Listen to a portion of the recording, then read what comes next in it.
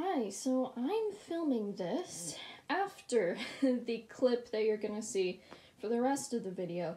Main reason being that I am filming with my Canon camera, which does not really show a vertical view of the dress and in other future sewing projects because it's shaped like that.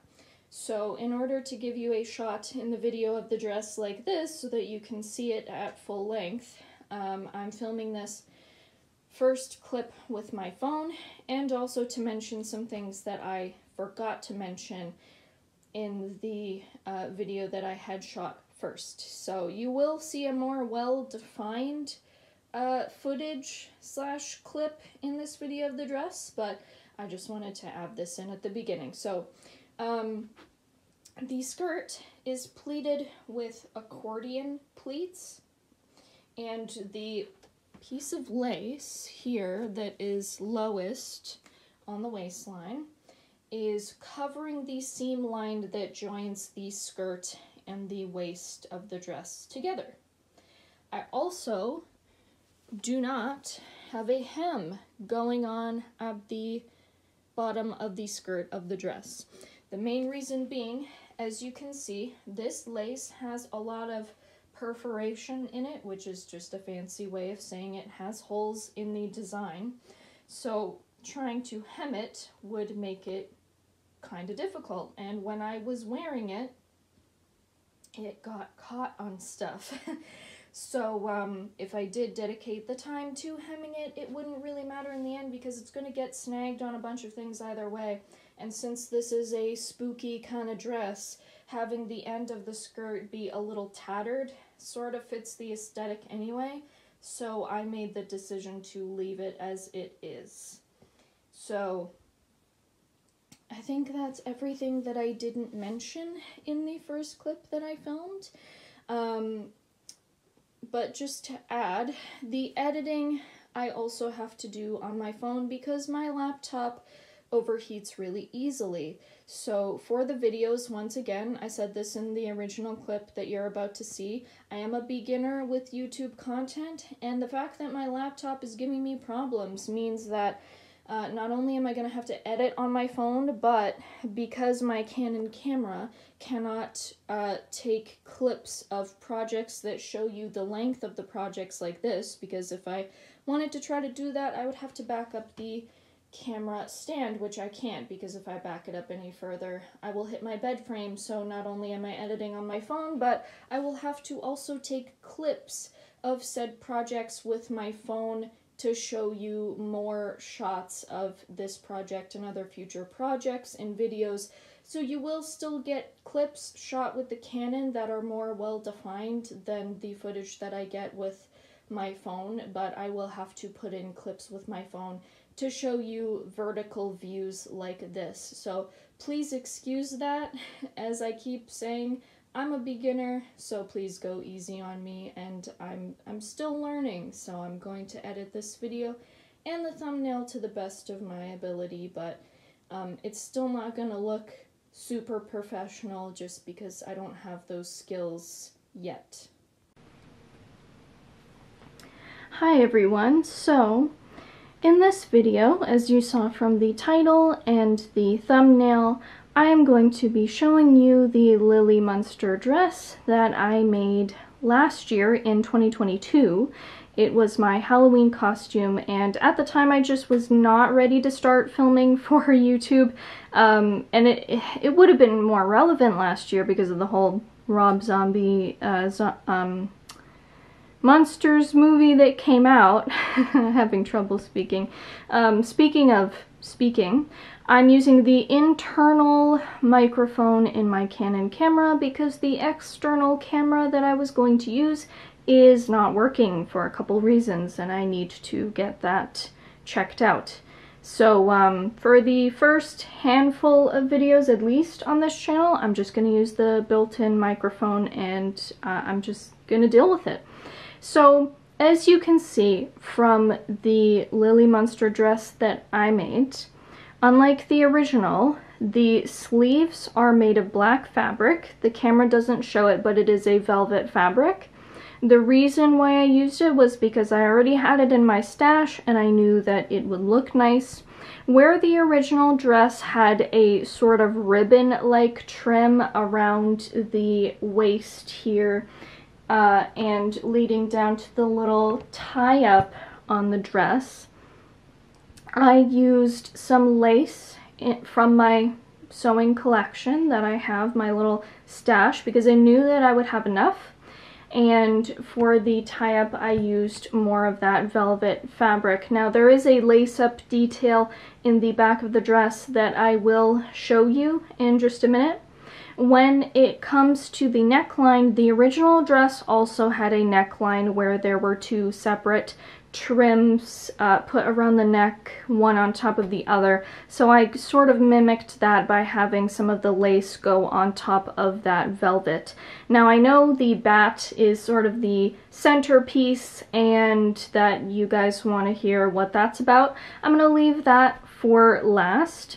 So when it comes to the sleeves, and I'm just going to show you actually. So as you can see, the sleeves has points on it to give it that bat-like appearance that the original dress had. And, sorry, just want to give you a little bit more of a view on the dress here. Now, one of my issues with the sleeves and those points was they're not as well defined as on the original, but I came out of it happy enough with how it turned out that I just decided I'm going to leave it as is. So let's take a look at the back.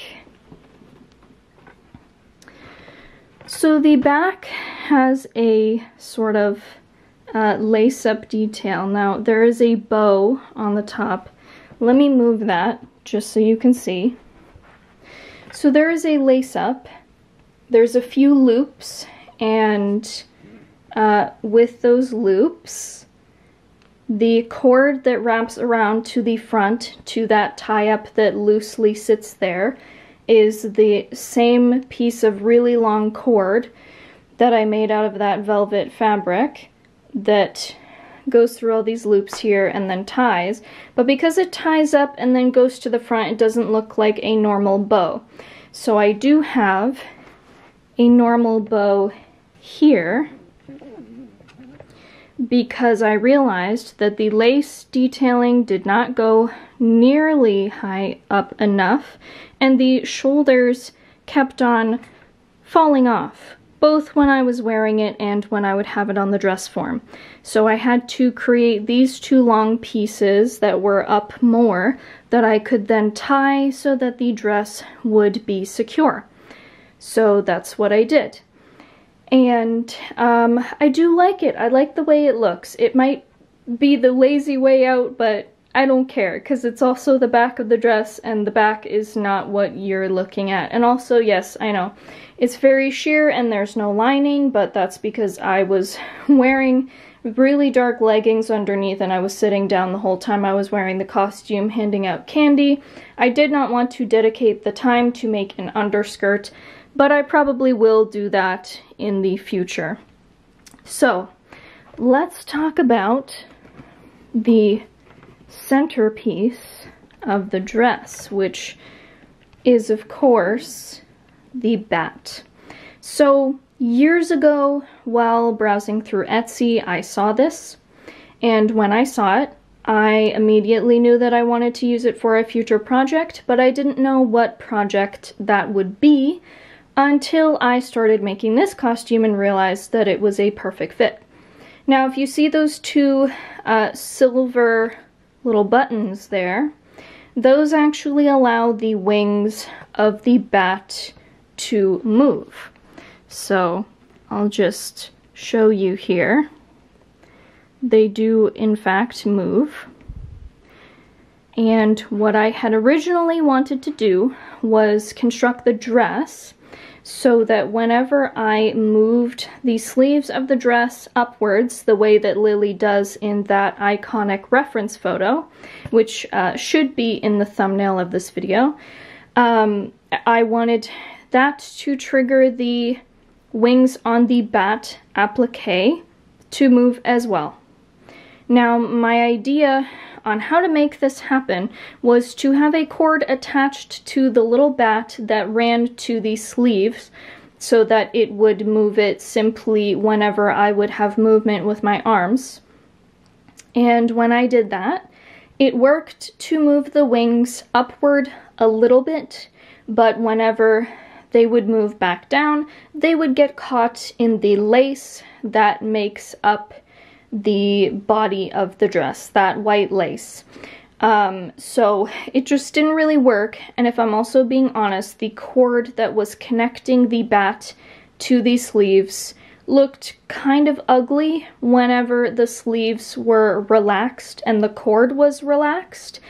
It was just sort of drooping and it did not look right. I did not like it. So I took a seam ripper and I very delicately took it off.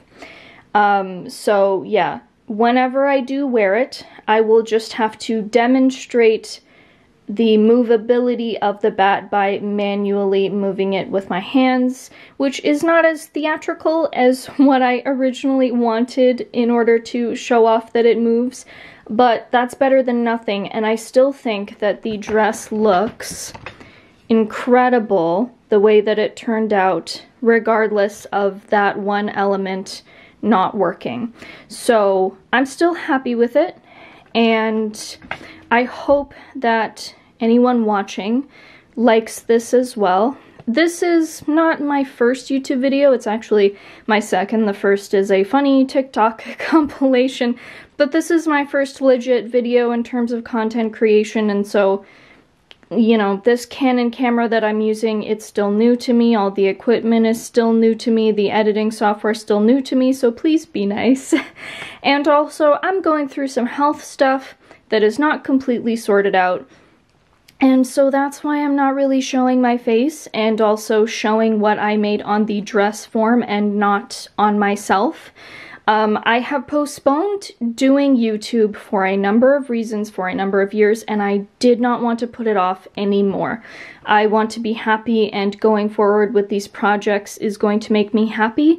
So even though you might not see my face a lot, it's not going to be like that forever. And so I would just like if the audience and anyone who is going to return after this video to just please be respectful that I'm not going to be showing my face too much in the beginning, but as my health improves, and it has been improving and will continue, so I'm confident in that, but as it improves, I will be on camera more, but for now, you'll see me behind the camera, or you'll hear me behind the camera rather, and you'll see my projects more than me just to start out. And I will get better with the camera, I will get better with the editing, so I would like it if the viewers of this video will return.